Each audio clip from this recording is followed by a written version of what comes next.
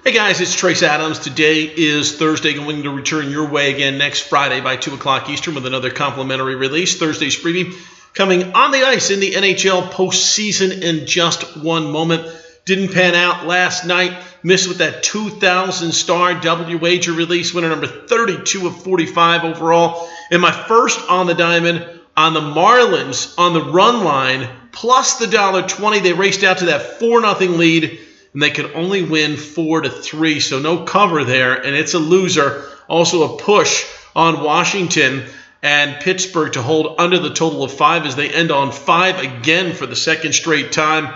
So no winner there either. A bust out of a night, but they have been few and far between over the past 204 days because at $1 bet per unit, you're up $65,175. Today, winning day number 64 of 107 and number 77 in my last 127.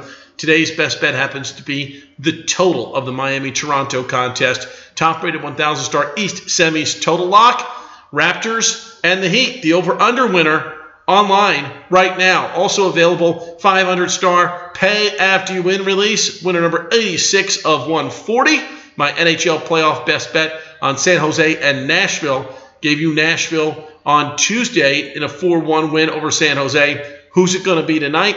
I've got your answer. Must win or you will not be charged. That's the way the pay after you win play works. There you have it.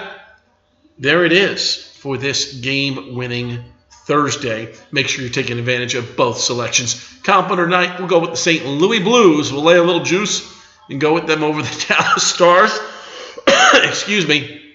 The St. Louis, I believe, is the better team, and today I think they put the stranglehold on the series because Dallas's goalkeeping just not up to snuff between Antti Niemi and Kari Lehtinen. These two guys have been giving up a little too many goals here, and on St. Louis ice, I think you've got to lay it and go with the Blues. We're going with the Blues over the Stars tonight. We'll talk to you again on Friday, 2 o'clock Eastern. As always, Trace Adams, dead serious about